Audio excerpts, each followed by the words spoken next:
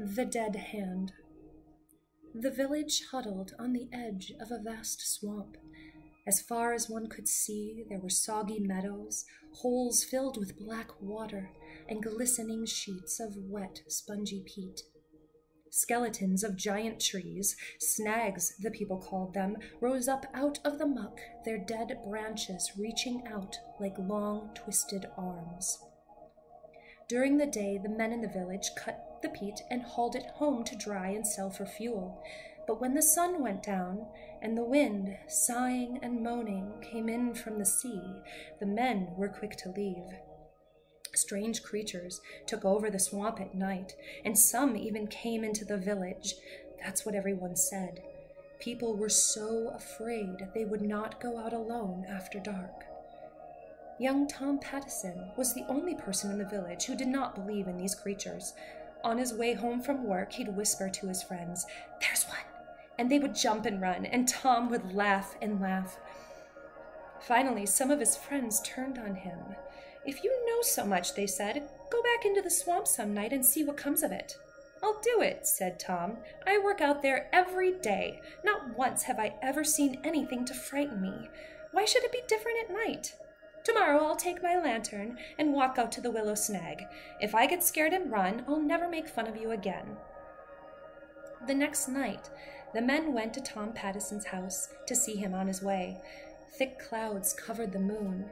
It was the blackest of nights. When they arrived, Tom's mother was pleading with him not to go. "I'll be all right," he said. "There's nothing to be afraid of. Don't be foolish like the rest." He took his lantern and, singing to himself, headed down the spongy path toward the willow snag. Some of the young men wondered if Tom wasn't right. Maybe they were afraid of things that did not exist. A few decided to follow him and see for themselves, but they stayed far behind in case he ran into trouble. They were sure they saw dark shapes moving about, but Tom's lantern kept bobbing up and down, and Tom's songs kept floating back to them, and nothing happened. Finally, they caught sight of the willow snag. There was Tom standing in a circle of light, looking this way and that. All of a sudden, the wind blew out his lantern, and Tom stopped singing. The men stood stock still in the blackness, waiting for something awful to happen. The clouds shifted, and the moon came out. There was Tom again, only now he had his back pushed up against the willow snag, and he had his arms out in front of him, as if he were fighting something off. From where the men stood, it looked like dark shapes were swirling in around him. Then the clouds covered the moon again, and once more it was black as pitch. When the moon came out again, Tom was hanging on to the willow snag with one arm. His other arm was stretched out in front of him, as if something was pulling it. It looked to the men as if a rotting, moldy hand with no arm, a dead hand, had grabbed Tom's hand.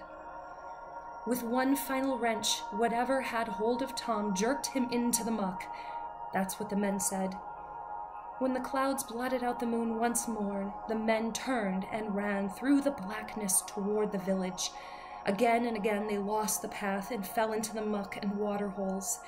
At the end, they crawled back on their hands and knees, but Tom Pattison was not with them.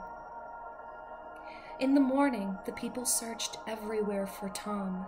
Finally, they gave him up for lost. A few weeks later, toward evening, the villagers heard a cry. It was Tom's mother. She was rushing down the path from the swamp, shouting and waving.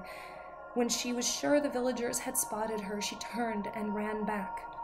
Off they went after her.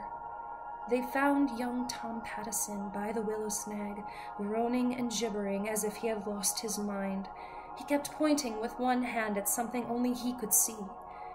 Where his other hand should have been, there was nothing but a ragged stump oozing blood. The hand had been ripped clean off. Everybody said it was the dead hand that had done it, but nobody really knows. Nobody will ever know except Tom Pattison, and he never spoke another word again.